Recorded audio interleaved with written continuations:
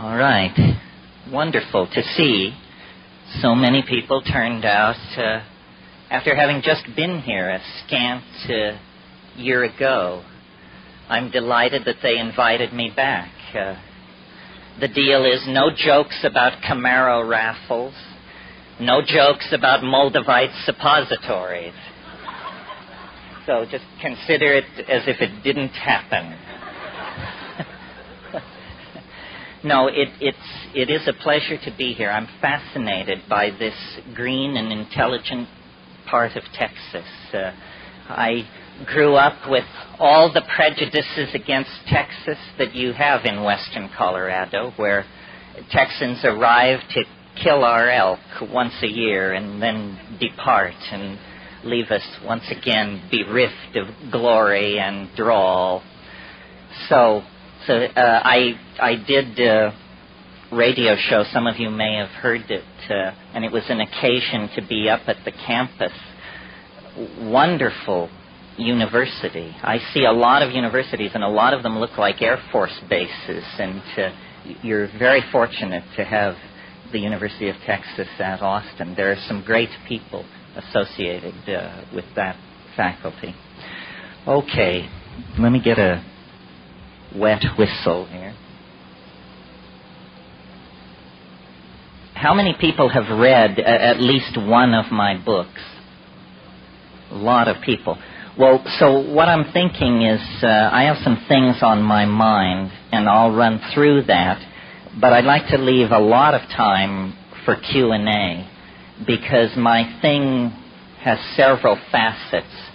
And maybe you're interested in Salvia Divinorum and I'm raving on about modeling and animation. Or maybe you're interested in the end of history and I can't shut up about serotonin metabolism. So this is all part of the picture, but driven by your needs and your agenda, I think it's much more fruitful. It's much more fun for me. The audiences in these things are the great joy. And I should say to you, as I say to all my audiences, the psychedelic community is still small and tight, and we look pretty much like everybody else out there. That's part of our victory, I might point out. It's not that we came to look like them, it's that they finally let it down and now they all look like us. But a gathering like this is an occasion to actually see your local psychedelic community. So take a look around. Somebody in this room has what you need. And it's like an intelligence test, isn't it? All social interaction is, it turns out. Okay. I guess I should bring you up to date on what I've been doing before I plunge into the heart of this, since I get my own life is my own adventure, and how I then read the larger picture of reality. I think everybody sees their life that way. After all, if you're not the hero in your novel, what kind of novel is it? You need to do some heavy editing. Robert Anton Wilson once said, we should define reality as a plot run by a closely knit group of powerful insiders.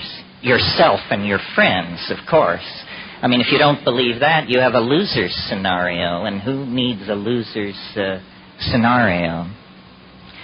So what I've been doing since I saw you last is basically a lot of traveling.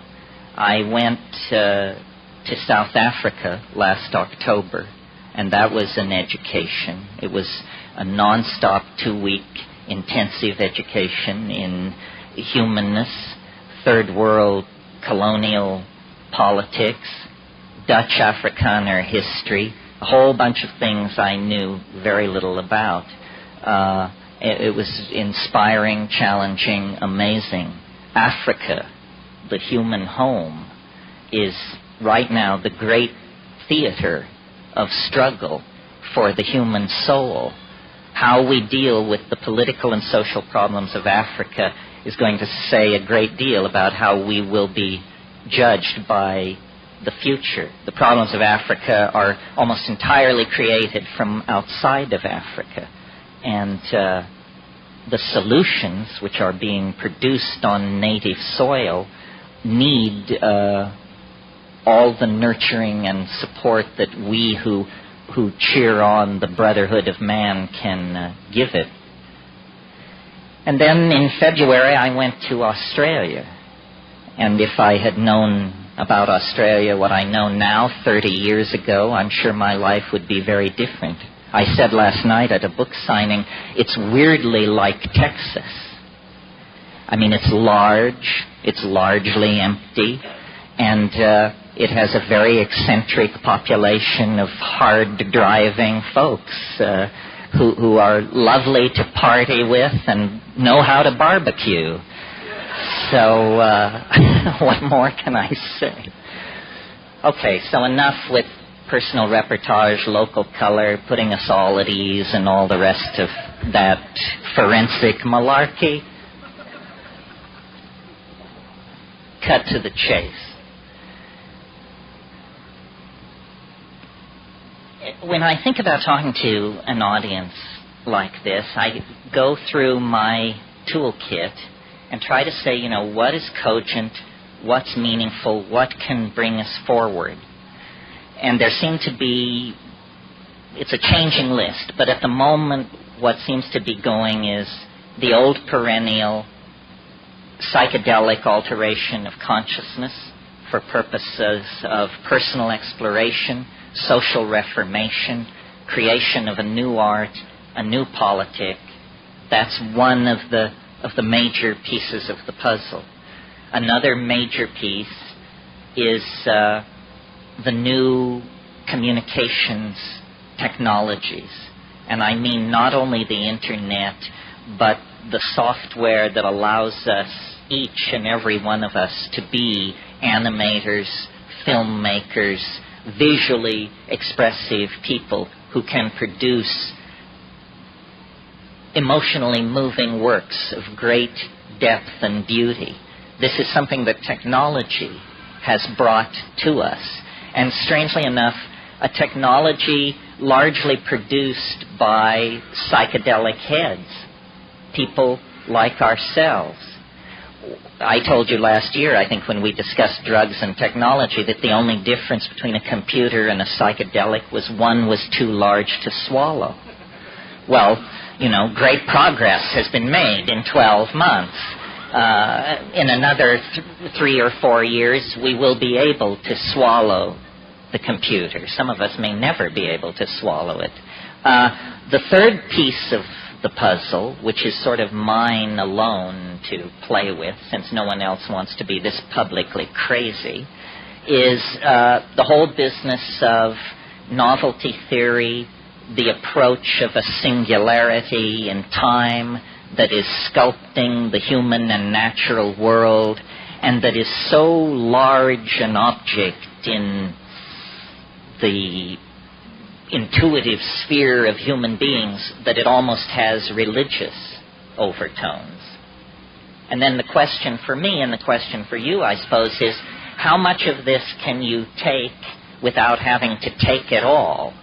How much of these ideas can you imbibe without having to go the whole distance?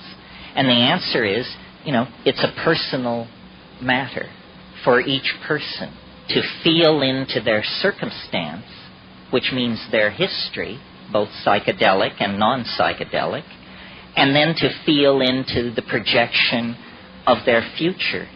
Do you think you are repeating the lifestyles and algorithms of your parents and grandparents ad infinitum back to Adam? Or do you feel like you've stepped to the front of the train of human evolution, that you are making yourself new every day? If we reach too far back into the stabilizing metaphors of the past, we get rigidity, habit, limitation. If we step too quickly into the unlimited freedom of the future, we lose our grounding. Socialism did this over the past 100 years, and because it abandoned any contact with a realistic human psychology, the best intended people ended up creating nightmare societies. If your theory is not true to the nature of humanness, you will end up beating human beings like metal on the anvil of your ideology. And this creates great human suffering and historical catastrophe. And I maintain that our own society suffers from a failure to adequately model and reflect the true nature of human beings. We have ideas, we have ideals that get in the way of realism and immediate experience. And when I was thinking about all of this and how to put it into a metaphor that would be appealing and amusing and lead people to look deeper into these things, I began to play with the idea, it's a religious idea. You all have heard, although probably more often in English than in Latin, the thought, in principio et verbum et verbo caro factum est, which means, in the beginning was the Word, and the Word was made flesh. This is the great overarching myth of Western religion. It equally informs Islam, Christianity, Judaism. These three great flavors of monotheism all accept this primary statement. In the beginning was the Word, and the Word was made flesh. What does it mean, for a moment, taken away from the tired exegesis of the cults that have hammered at it for so long? What does it mean in and of itself? It means that language is somehow the privileged medium of exchange between human beings and the divine. That the descent of the Word into flesh makes the flesh more than flesh, makes the Word more than the Word. The union of flesh and Word launches the cosmic drama of fall and redemption that is the myth of Western society. And for centuries and centuries, we've concentrated on one end of this story of the fall and the redemption. We have concentrated on the fall. But meanwhile, through all the grimy betrayals and bloody backsliding of human history, the Word has quietly advanced its agenda. And I've been thinking a lot about this recently because in a new book I'm writing a lot about spoken language, speech. And I've come to a conclusion that, typical of me, is far from orthodoxy and far from much cover provided by anybody else's ideas on this matter. I've come to the conclusion that language is very old. Thinking is very old. Communicating is very old, by glance, by gesture, by dance, by meme, by intuition. But speech is very recent. It's a technological innovation as fresh as the Pentium chip or the spinning wheel. It's something someone invented somewhere. It's the most successful technological leap forward ever made. It's the discovery of symbolic signification, that a noise, meaning nothing, can by convention be given a meaning, and that meaning will then attend that utterance wherever it occurs in the presence of those who have joined in the agreement that attaches the symbol to the meaningless utterance. It's a coding breakthrough Somebody hacked this about 35,000 years ago. And immediately, as forms of media have a way of doing, it swamped the previous methods of communication. Because, A, it worked in the dark. Suddenly, evenings were not so boring anymore. It worked in the dark. It also, the touchy-feely forms of communication were generally one-on-one and related probably to having sex or aggressive physical encounters. But suddenly, one voice could reach many, and many could respond. And virtual reality was born at that moment. Not here in the late 20th century, but at that moment, because acoustical environments laden with symbolic meaning became the name of the game. Stories is what we call these things, and they are the proper use of the advanced form of media known as human speech. It's using human speech to create three-dimensional scenarios that unfold, and everyone is carried along with the drama and the wonder of it. From that beginning, and in a series of successively accelerating leaps, the word has made its way into the world. It's interesting that straight linguists and paleolinguists believe human language is no more than 35,000 years old. Imagine that.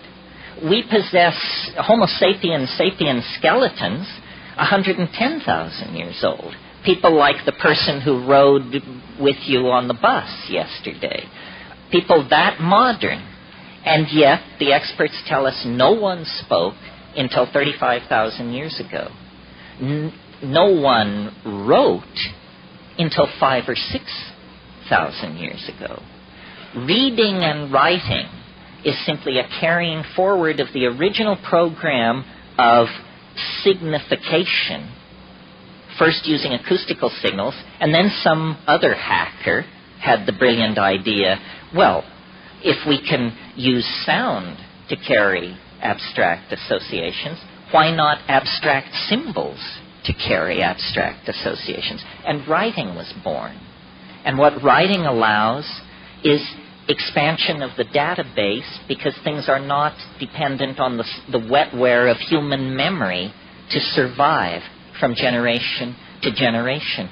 Suddenly, the mush of brain is replaced by the durability of wood and stone and clay.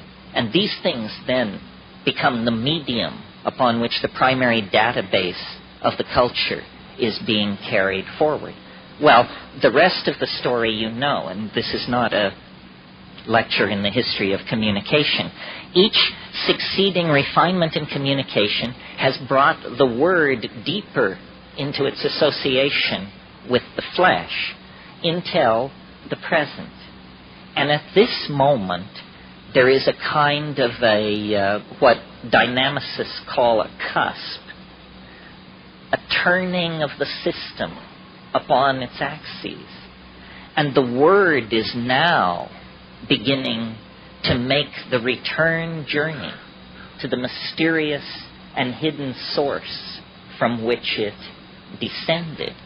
In other words, spirit is now beginning to disentangle itself from matter. The 20th century will be remembered as the great clash point, or the great arena of conflict between the triumphal positivist and rational systems that European thought has developed over the past 300 years and the new irrational systems of thought which anthropology cheerfully imported into white high culture in the guise of reportage about the primitive. But this reportage about the primitive turns out to be a kind of Ouroboros conundrum, the snake taking its tail in its mouth. In the past 100 years, as these super technologies have been developed in the West, the smashing of atoms, the invention of radio, television, computers, immunology, so forth and so on, data has been arriving about the practices of Aboriginal cultures all over the planet, that they dissolve ordinary realities, ordinary cultural values, through an interaction, a symbiosis, a relationship to local plants that perturb brain chemistry. And in this domain of perturbed brain chemistry, the cultural operating system is wiped clean. And something older, even for these people, something older, more vitalistic, more in touch with the animal soul, replaces it, replaces the cultural operating system. Something not determined by history and geography, but something writ in the language of the flesh itself. This is who you are. This is true nakedness. You are not naked when you take off your clothes. You still wear your religious assumptions, your prejudices, your fears, your illusions, your delusions. When you shed the cultural operating system, so I've been thinking about this a lot, and at first it seemed to me only a metaphor, this phrase, culture is your operating system. But because I travel around a lot and get that jolting experience frequently of, let's say, leaving London on a foggy evening and arriving in Johannesburg 14 hours later to a sweltering day in a city of 14 million on the brink of anarchy, I get to change my operating system frequently. And so I notice the relativity of these systems. And some work for some things and some for others.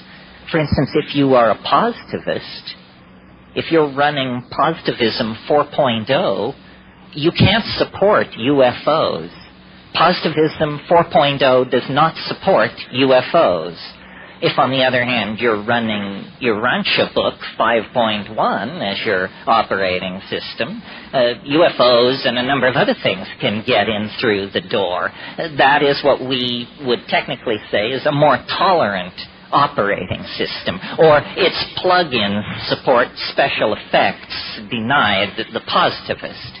Well, it's fun to think this way, because it shows you that you don't have to be the victim of your culture. It's not like your eye color or your height or your gender. It's fragile. It can be remade if you wish it to be.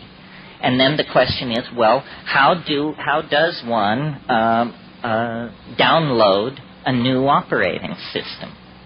Well, first of all, you have to clear some space on your disk. The best way to do this is probably with a pharmacological agent. You think of some while I have a drink of water.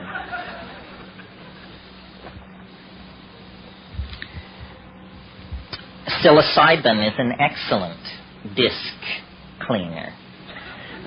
You can put a lot of things in the trash and have them just disappear with a psilocybin upgrade.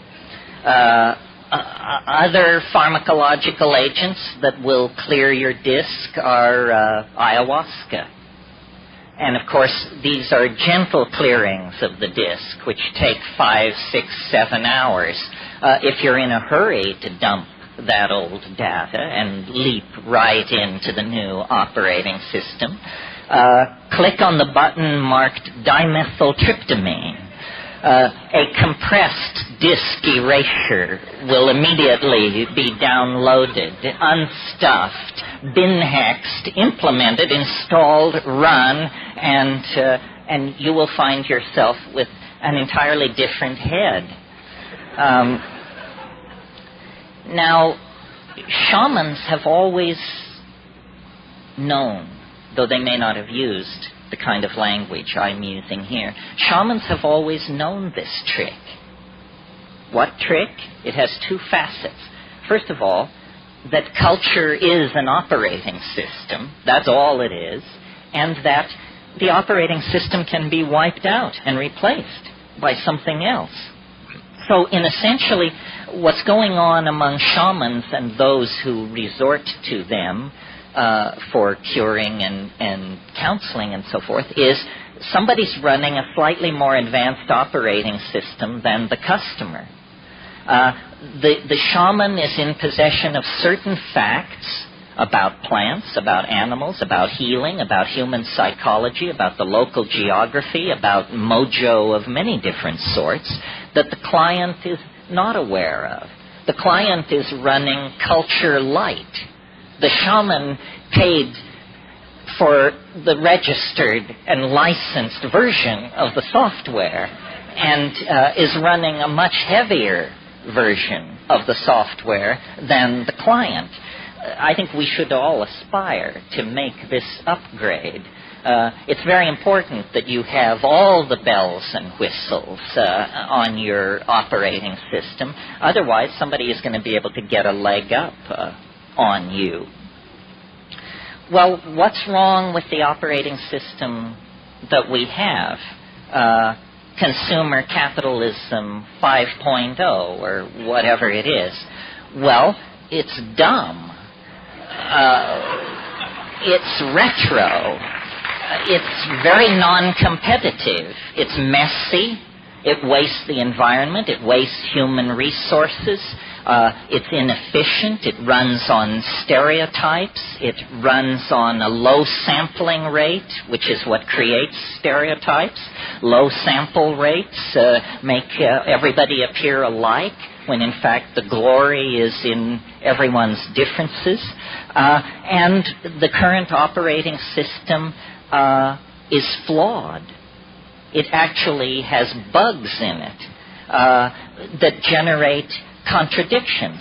Contradictions such as we're cutting the earth from beneath our own feet. We're poisoning the atmosphere that we breathe. This is not intelligent behavior. This is a culture with a bug in its operating system that's making it produce erratic, dysfunctional, malfunctional behavior. Time to call the tech. And who are the techs? The shamans are the techs. Well, so I think you get the idea. Very important to upgrade your operating system by dumping obsolete cultural subroutines. They are simply taking up disk space.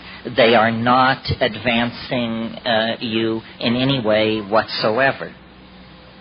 Now, a very large group of people who followed this advice and rebuilt their operating systems in the 1960s went on then to build this most amazing of all cultural artifacts, the Internet. The Internet is light at the end of the tunnel.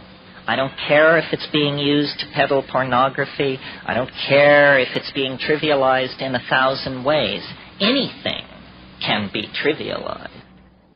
The important point is that it is leveling the playing field of global society. It is creating de facto an entirely new set of political realities. None of the constipated oligarchic structures that are resisting this were ever asked. Their greed betrayed them into investing in this in the first place without ever fully grasping what the implications of it were for their larger agenda.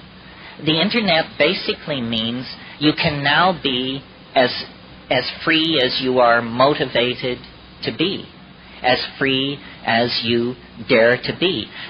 Tim Leary, years ago, it was something he used to say that never got quoted as much as turn on, tune in, drop out. But it seemed to me it was maybe better advice. And he used to say, find the others. Find the others. Well, you know, if you're a gay kid in Fargo, North Dakota, if you're a mescaline enthusiast in Winnipeg, if you're a student of alchemy in Moose Jaw, community is pretty much out of reach for you. Or it was until the coming of the Internet. And the Internet introduces everybody, no matter how weird, no matter how marginalized, no matter how peculiar, to the fact that there are others like you. There are others like you. Find the others. Make common cause. Realize that it's the deals you cut and the friends you make that determine where you're going to be standing when the flash hits. I mean, that's just obvious. And you see, the cultural game is a game of uniformitarianism. Cultural myths are that we are all alike. We Americans, each created equal. I mean, if you can believe that at an operational level, then I have some bridges I would like to sell you. It's a necessary truth to do political business, but it is not the truth. The truth is that you are not created equal with yourself from day to day. Leave alone any comparison with anybody else. You are not the person you were yesterday, nor the person you will be next week. What is an observation like that? What shadow does it cast in a world of all people are created equal? These are clashes of operating systems. There's an axiom in one, all created equal, and an axiom in the other, each divergent. These things can't be parsed. They can't be brought together. So culture plays a game of simplification. If you can make people think alike, they will buy alike, they will worship alike, and if, politics demands it, they will kill alike. So the uniformitarian agenda of culture is not an agenda friendly to you or to me or to any other individual. And if you start out from that point of view, you will soon realize that culture is not your friend. Now, this is not exactly PC to say, what with everybody running around recovering their Latvian roots and their Irishness and their this, their whatever. Culture is not your friend.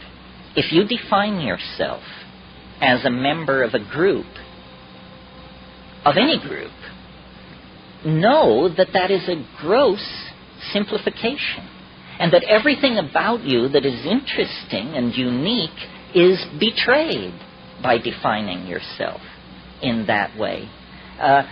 Most racism is practiced by people of the race that they are making racial judgments about. White people have far more racial opinions about white people than any other racial group, because that's where they spend their time. These gross simplifications betray humanity, betray uniqueness, make sane politics impossible. What we have to do is get back to the reality of the flesh, the reality of the individual identity. This is how we come packaged. A race, that's an abstraction. These days you have to have 3 years of genetics under your belt to give a satisfactory definition of the word if we're really going to go to the math on it. I mean, it's an abstraction of modern science. It's a notion so far removed from anything you and I come in contact with that we should just junk it. What we need to celebrate is the individual.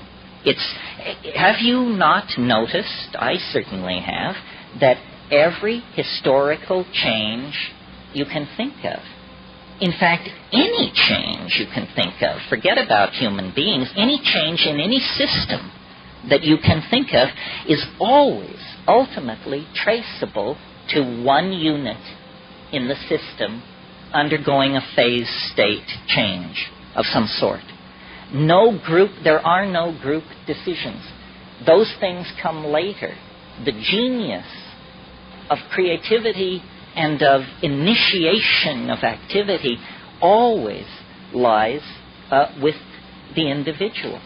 And it's very interesting that this is what the psychedelics address. They address us uniquely as individuals. You can sit next to somebody who drank from the same bottle you did and be perfectly confident that their experience has very little congruency with your own.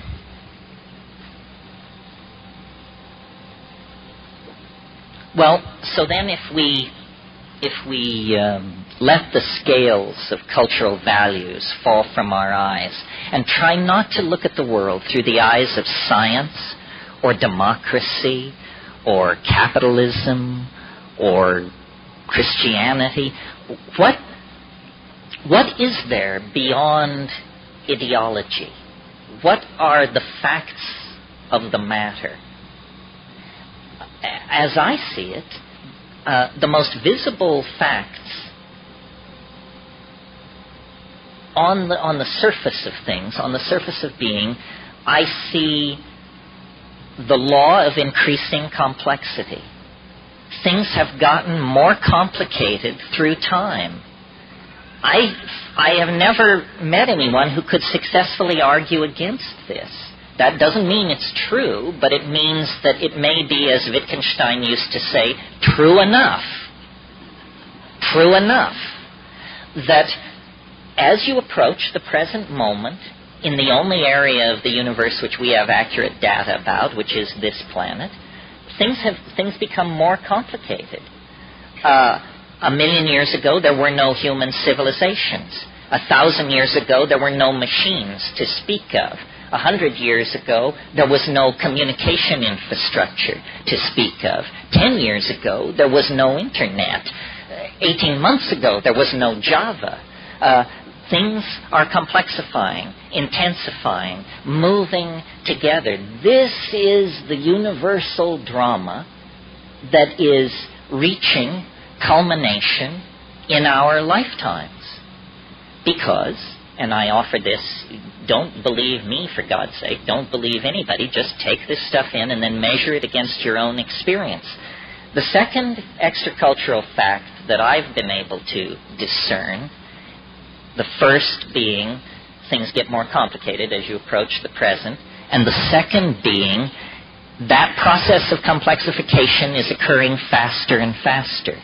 The early universe was very slow moving. It took a long time for things to cool down and life to begin its agonizing march out of the slime into animal form, meeting extinction and catastrophe and setback after setback, but always picking itself up literally out of the mud and moving forward. Well, as life left the ocean, the pace of evolution quickened.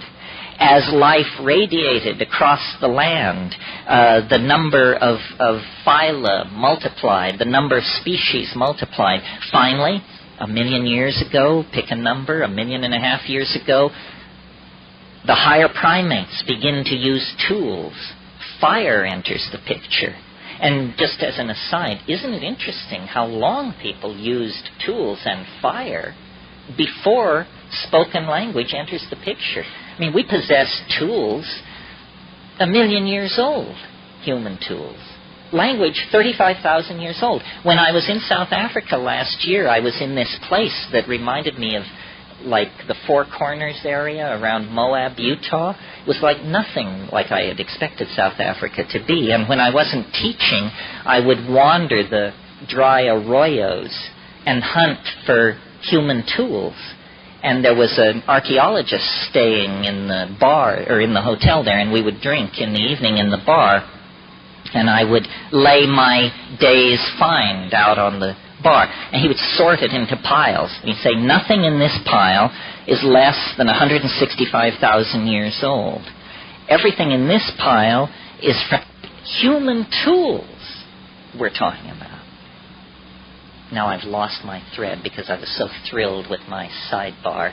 I think I can get it back. Ah, yeah, here it is. Here it is. And they say potheads can't think. Here it is. The second obvious fact which haunts the post-cultural viewpoint is this acceleration of change. And I've sort of built my career on this because I'm a rationalist, but I feel the emotional power of this thing. We are caught in a basin of attraction, to use a mathematical term. In other words, we are under the influence of something which is pulling us into the future, or into novelty, if you want to put it that way, at a faster and faster rate. So problems which are presented in the following terms: if we don't do something, in 500 years we will run out of this, that, or the other. Or if we don't do something, in 1,000 years this or that will happen. These are meaningless statistics because the acceleration into novelty is rewriting the rules now every 18 months. We are descending now into a well of novelty such that more change is now occurring in a single human lifetime than occurred in the previous 10,000 years of human history. We are approaching at a faster and faster rate something unthinkable, something which is sculpting us in its image, something which shamans have always known was there, though they may not have used the metaphor of ahead of us in time. That's a Western download of where it is, because you could just as well say it's in heaven, or behind us in time, or everywhere, or nowhere. The point is, we're about to arrive in its presence, and it is shaping us to prepare us for the arrival. It is making us more and more in its image. This is not a new process. This began a long, long time ago, but it's now reaching its culmination. And I said a few minutes ago, the Internet is light at the end of the tunnel. The Internet is the beginning of a nervous system that is knitting not only all human beings, but all life together, all information together. Because, you know, there already is an Internet. It's called the Integrated Ecosystem of Planet 3. It runs on pheromones, it runs on weather systems, ocean tides, telluric currents moving in the earth, thousands of methods. Give it that way because our cultural tradition is one of reductionism. Tear things apart, break them into their subordinate units, break those into still smaller units. Well, when you have a theory of reality like that, what you end up with is all the pieces spread out and no car and nowhere to go. But nature has always operated as an integrated system of communication. And the Internet is, in a sense, nothing more than a human aping of a natural system already in place. If we could do it through pheromones, light, mycelium, and electromagnetic pulses through the earth, we wouldn't be stringing copper and cable and fiber optic. Those things are simply historical artifacts of the moment. What lies ahead on the Internet, what lies ahead, I think, for us, and this is the last point I really want to make, and then we can talk about all this, is, you know, I have been a true resistor of the alien penetration of human civilization because I just saw no evidence for it. But the chant that they are coming has now grown so loud that I feel like one sort of has to ask oneself, well, short of just 100% skepticism, what the hell is going on with this alien hype? And I think that the problem is one of modeling and intelligence. There is an alien. We are in the cultural process of meeting this alien. But they do not come in 1,000-ton beryllium ships from Zeneb-el-Ganubi to trade high technology for human fetal tissue. I mean, that's an intelligence test, folks. That's not how it works. Our own hysteria makes it very difficult for us to deal with the presence of the alien, and the alien knows that. That's why it has disguised itself as a psychedelic experience, I think. You know how in all those 50s B science fiction movies, there was always this theme of the landing area. And I saw it in Mars Attacks, too. There must be a landing zone. Somehow we must let them know that we welcome them by building a landing area. And the Nazca Plain has been claimed, and on and on and on. I think that the alien is a creature of pure information. It's purely information. It's non-local. It comes out of the Bell non-locality part of the universe that exists distributed through hyperspace. The alien is real, but it is only made of information. And therefore, the only dimension in which it can be encountered is a dimension of pure information.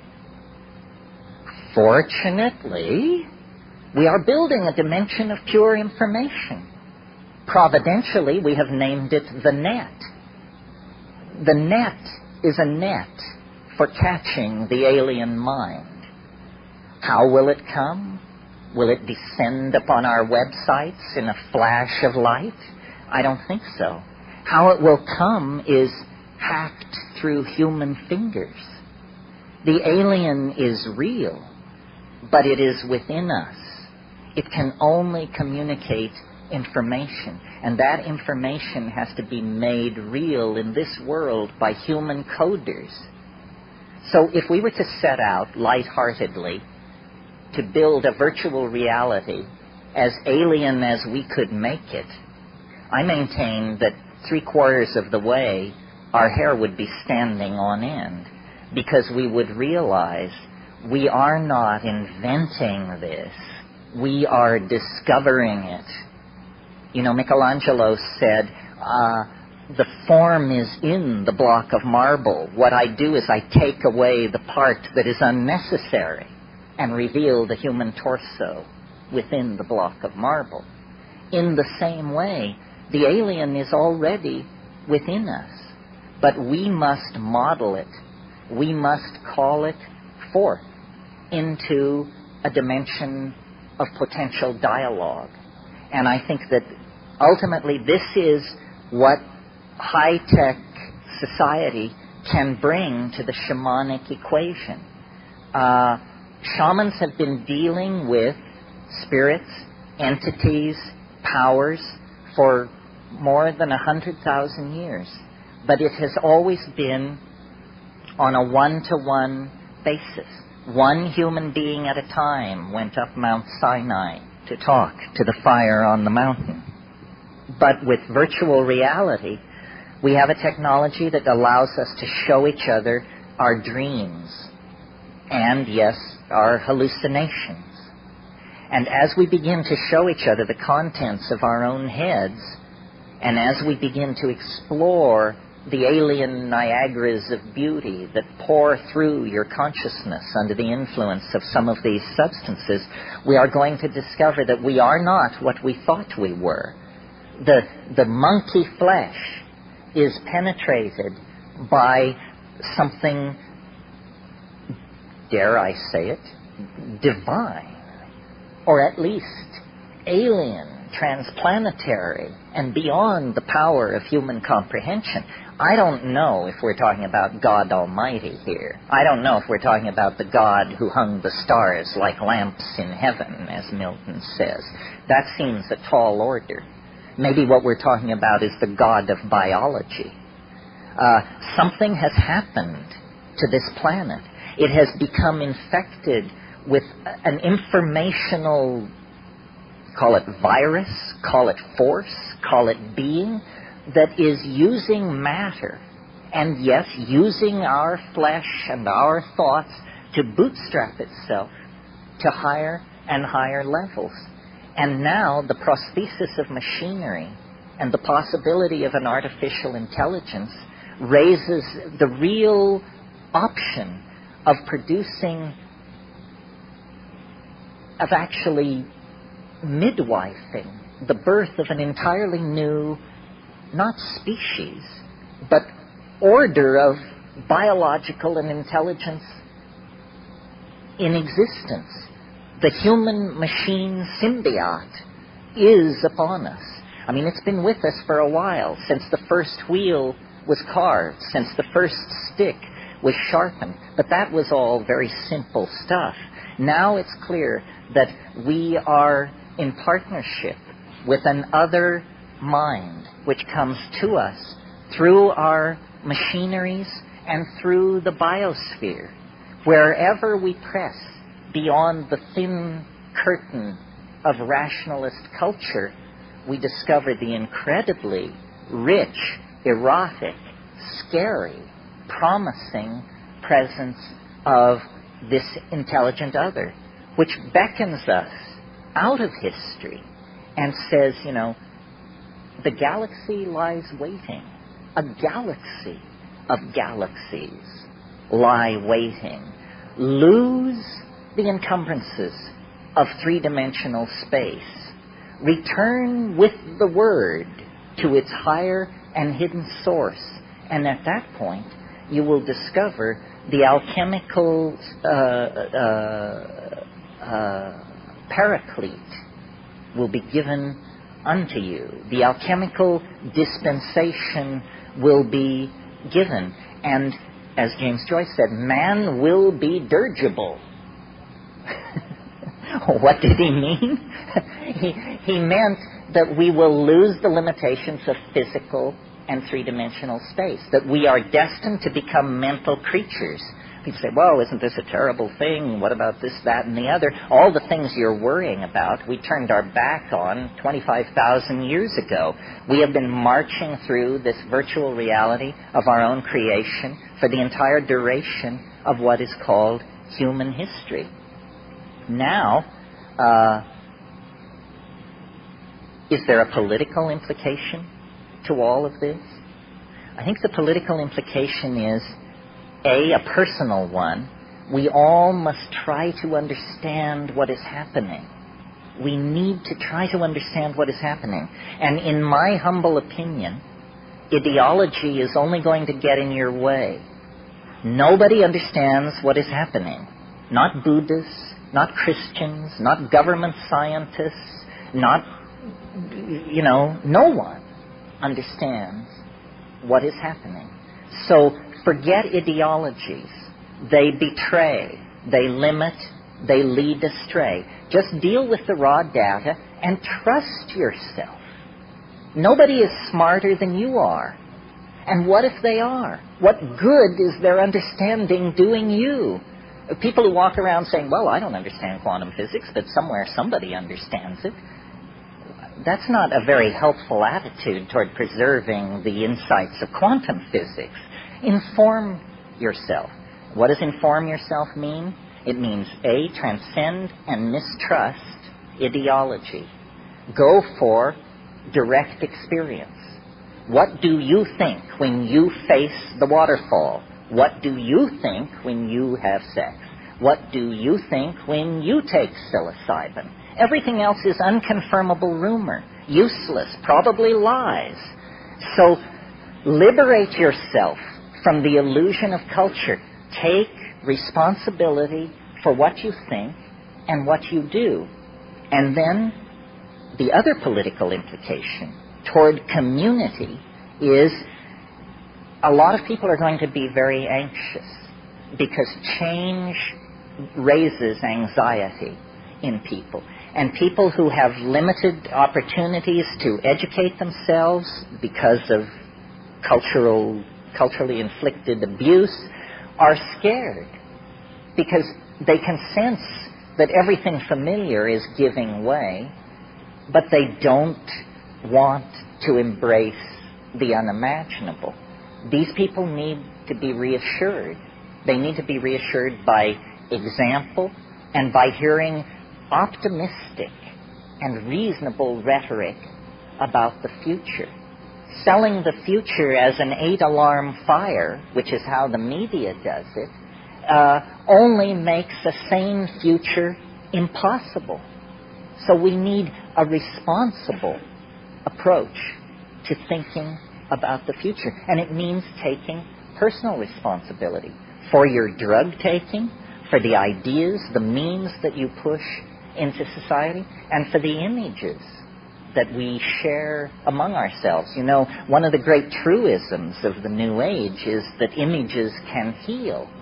But I've never heard anybody discuss the obvious contra-implication, which is images can make you sick. And you are constantly bombarded with images which disempower, divide, confuse, and make crazy, basically. So I think the reason psychedelics are such political dynamite in any culture is because they dissolve cultural assumptions. The scales fall from people's eyes, and they say, does this make sense? Does my job make sense?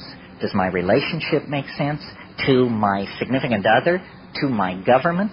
To my children? To my environment? Do these relationships make sense? And of course, if the answer for most people in high-tech society is no. We've been compromised, we've been deluded, we've been sold a massive pottage. The way out, then, is personal responsibility, new operating systems downloaded from outside of culture, which means from the deeper wisdom of the psychedelic plants, and then a commitment to community and a motto of to the future without fear. Without fear. Thank you very much.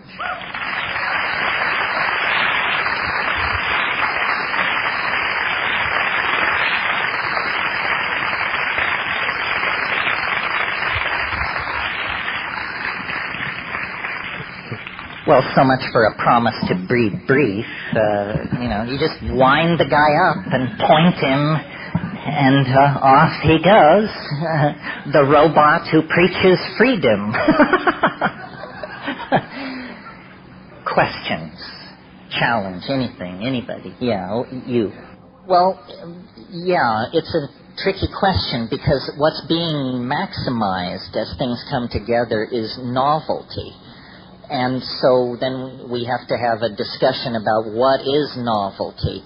To my mind, an explosion takes a complicated situation and reduces, or as mathematicians would say, flattens its dimensionality.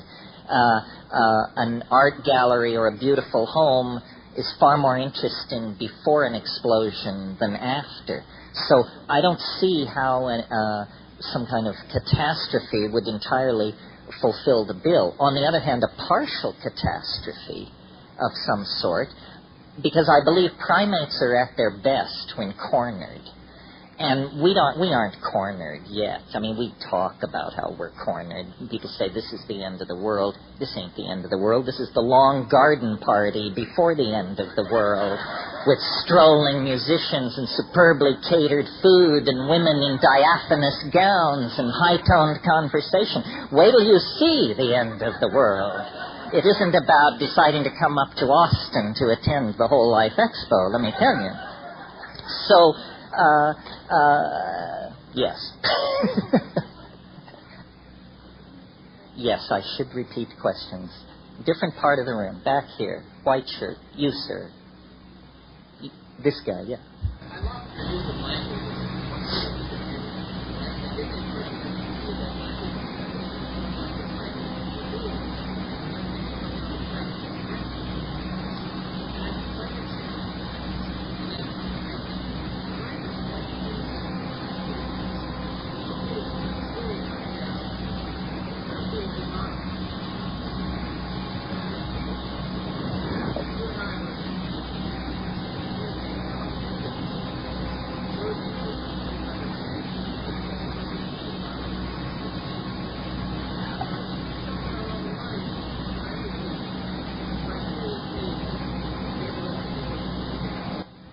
Yes, you eloquently represent the position that language was invented in order to lie, right? Well, that's what the second guy who got a hold of it, I'm sure, probably did with it. You're right that I have an incredible enthusiasm for verbal speech, but it's only because it's easy for me to do. If I didn't do this, I'd have to find honest work.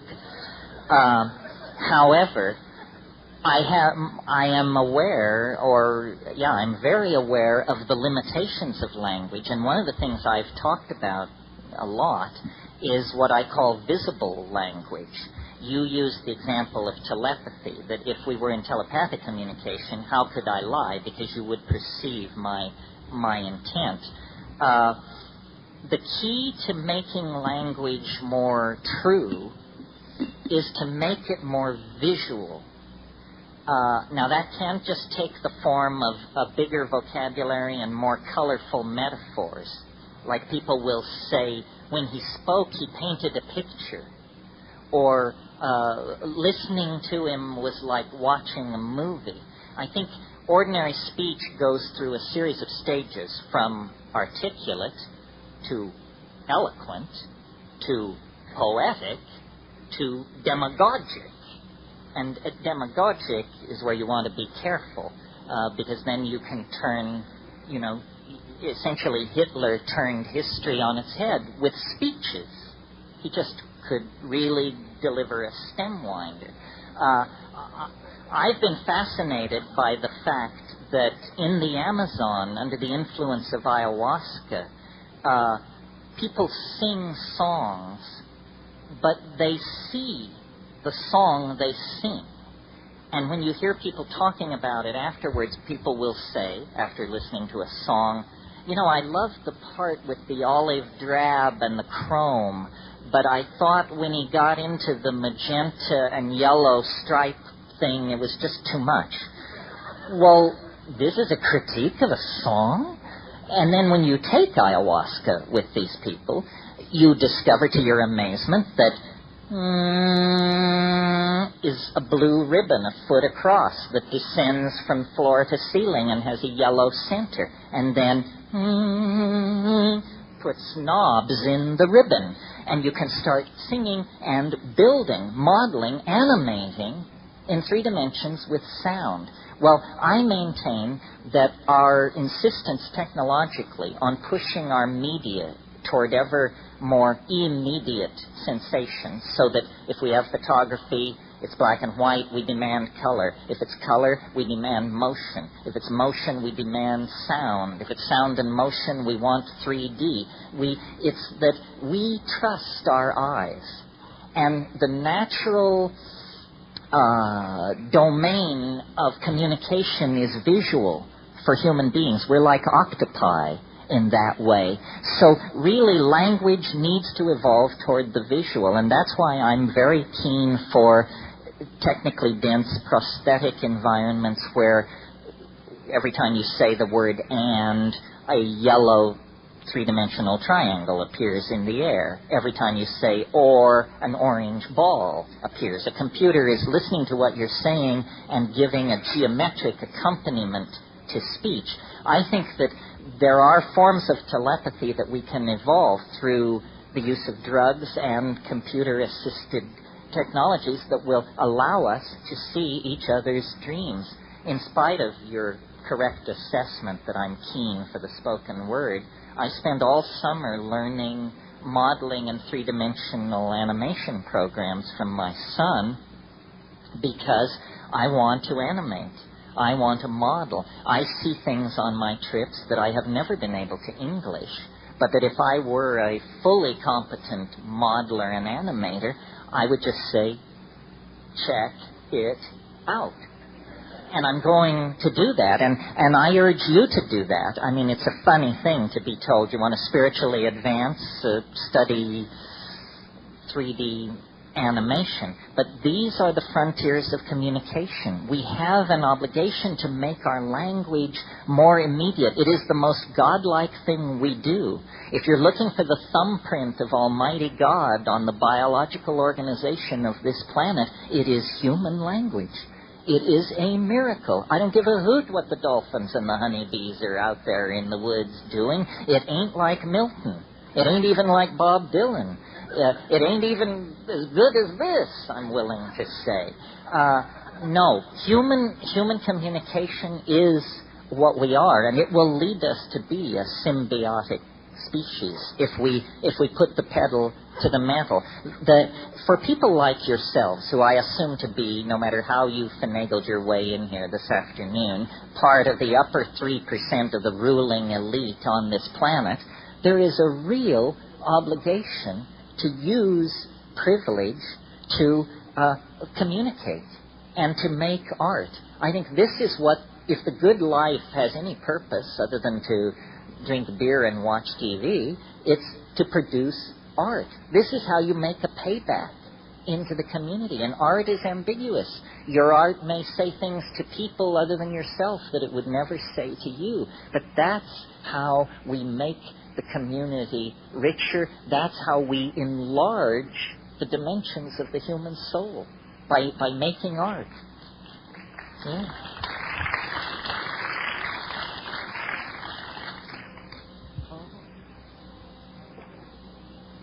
Stand up and yell.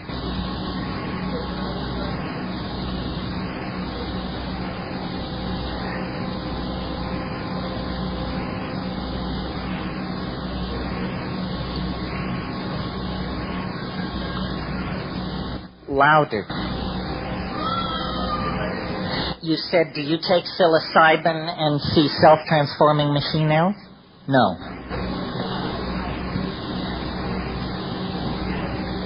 Yeah?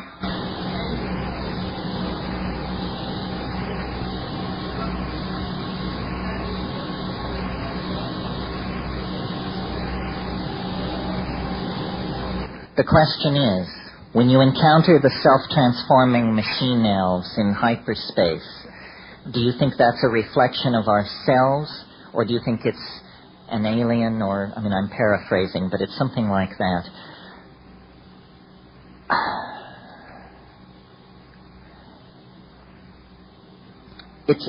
It's tricky, because we are not what we think we are.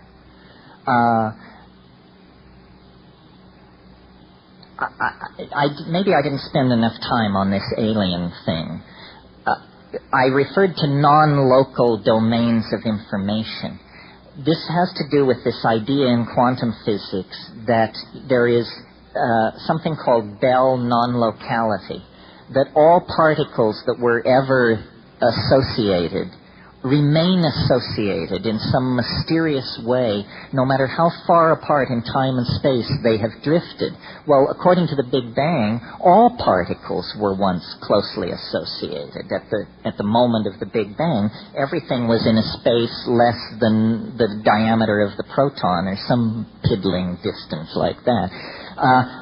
So then this was an idea that was just thought so outlandish that there could be this instantaneous dimension of connectivity that it was dismissed from quantum physics in favor of an acceptance of a somewhat less outlandish but equally challenging notion, which was the Heisenberg uncertainty principle. And that's how it was left for about 40 years. But there were thought experiments that people talked about that could test for this Bell non-locality. Well, eventually, these apparatus were actually built, and these experiments were performed. And what do you know, Joe? Bell non-locality can be demonstrated the same way any other physical phenomenon can be demonstrated, given a sufficiently prepared laboratory situation. It's real. It's not woo-woo. It's actually scientifically true at the fundamental core of physics that all space and all time is in some form of simultaneous connection. Now, it gets a little dicey if you ask questions like, can we use this to get and send information?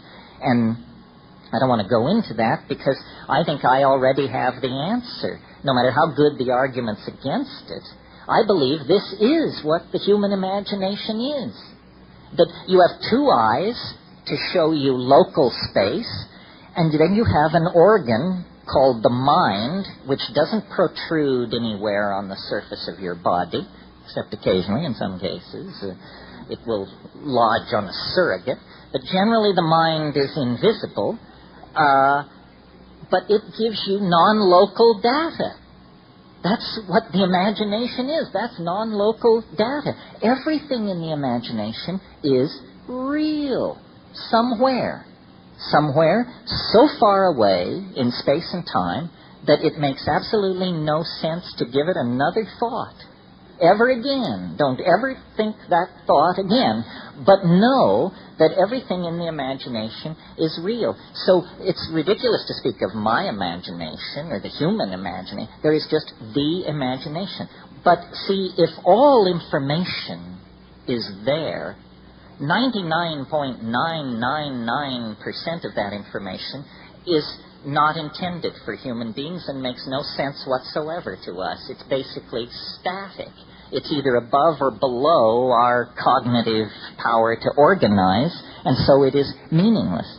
But 0.0000001% of this non-local data is enough like local data that we can make metaphoric bridges to it and say, well, it was like this, and it was sort of like this, and it was a kind of a this, and it reminded me of something else.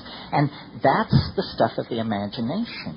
And to the degree that you can accept alien data without freaking out, you can go deeper into the imagination. I have a friend who says of psilocybin mushrooms, every time I take it, my goal is to stand more.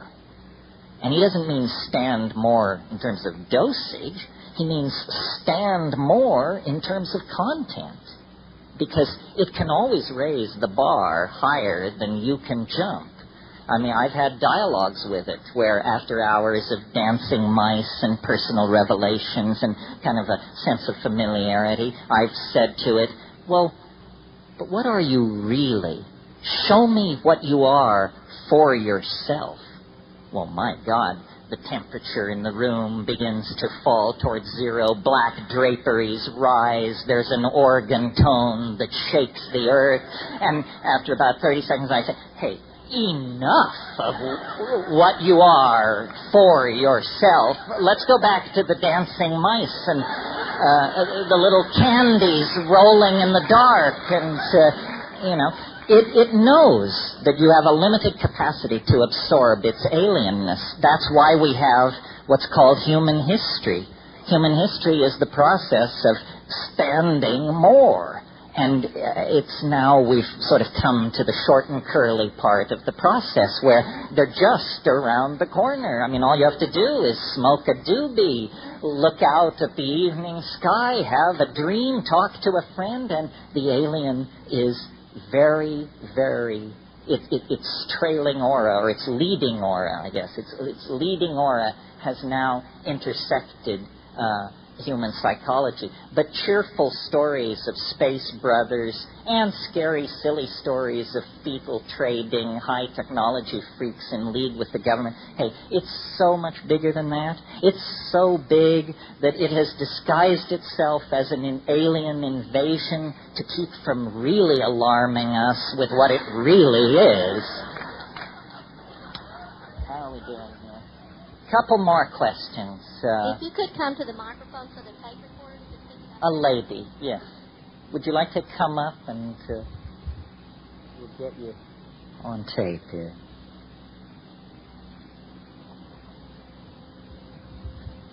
I was just wondering what you thought about the possibility of, as we become more aware of what we're doing to the environment and the responsibility of those industrialized nations that are consuming more than their share, that if we could get on an equal playing field, then those underdeveloped countries that have a great deal of the resources that they're using up to basically pay their national debts, if they could receive technology so that they can be on an equal playing field on the internet, etc., in exchange for our consumption, that it might be an interesting evolution in terms of... Well, I think it's happening. In other words, some people have objected that the internet and computers are an elitist technology in the hands of a bunch of white folks. To some degree, that's true, but on the other hand, if the automobile had followed the same curve of cost-benefit that the computer has followed in its development, then the average automobile today would cost $1.50, and it would go 100,000 miles on 10 cents worth of gas. That's the kind of bang for your buck you're getting from the modern PC compared to where it was 35 years ago. No technology in history has had its costs fall so quickly. And there is no reason to think that those costs will level off. If a good PC today is $1,400, there's no reason why in 5 years it shouldn't be $140, and there's no reason why in 10 years it shouldn't be $14 and be worn on your thumbnail. This can all be done. All these prices are artificially inflated. The other thing about the Internet is it is going wireless. And as it goes wireless, it goes totally global. If I can just brag for a minute and make an example of myself, I have a wireless connection to the Internet. At first, I got a wireless connection because I couldn't get any other kind because I lived way up on a volcano. But now, my wireless connection is 1 megabyte. That's 45 times faster than 28.8. The poor people down on copper, they can't do better than 56 because the infrastructure already exists and therefore limits the bandwidth. By going outside the infrastructure, this sounds like a reprise of my talk, by going outside the infrastructure and building alone from ground up, I suddenly find myself looking down the gun barrel of a T1 connection, and it is heaven itself, let me tell you. And the people who sold it to me, and there must be dozens of other companies, are bent on conquering the world, meaning putting everybody who wants to be online for pennies in the next 5 to 6 years. And, you know, if you live in Manhattan or even Austin, what is the Internet? It's another diversion. It's another piece of entertainment. But what is it like in Somalia, in Seychelles, in Bangalore? What kind of impact does it have there? It is, you talk about a culture-dissolving effect based on psychedelics. How about a culture-dissolving effect based on access to the Internet? And people say, well, Western values will swamp all others. Certainly, to some degree, that is true. But did that just begin yesterday? Isn't that what the bloody business has been about for 500 miserable years, ever since the barbarian Cortez arrived in Mexico? I think so. Well, don't get me off on that. One last question. Who's just burning? Anybody burning? There's somebody burning.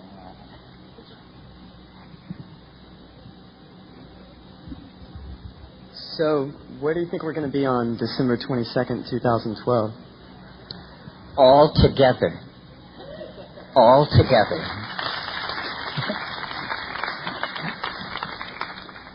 It's a nice answer. Here's another one. Why have only one answer? It's too early to tell. In other words, asking that question in 1997 is like asking a man looking east at 1 a.m. what he thinks the sunrise will be like. It's just too early. The sun lies over the event horizon of the planet. In other words, we can't see around the corner yet. In terms of our analogous cultural development, right now we've reached approximately the year 1000 AD. And between now and 2012, at an incredibly accelerated rate, we have to do a number of things. Discover the new world, invent the calculus, have the Renaissance, then have the Reformation, then have the Industrial Reformation, then have the 20th century. All that has to be squeezed into the next 14 years. The real outlines of what is tearing toward us will probably be the province of squirrels and visionaries like myself until around 2004 and 5. And by that time, it will be clear to everyone what is on the end of every fork, as William Burroughs once said. In other words, it will be clear that history has been canceled. It will be clear that there is no human future except through hyperspatial breakthrough. We will all be walking around on an internet that is 90% VRML based and hence three-dimensional and interactive. And nanotechnology will be beginning to deliver its goods to society. New forms of propulsion system are going to move the outer planets to within a few weeks' travel, so forth and so on. So we cannot at this moment know the true nature of the eschaton, because at this moment, if we knew the true nature of the eschaton, it would shatter our cultural assumptions and our individual understanding completely. We have a lot of heavy lifting to do. There's a lot of self-education, hard tripping, and heroic dosing that needs to be done before we can meet the eschaton on a level playing field. Be there or be square. Thank you.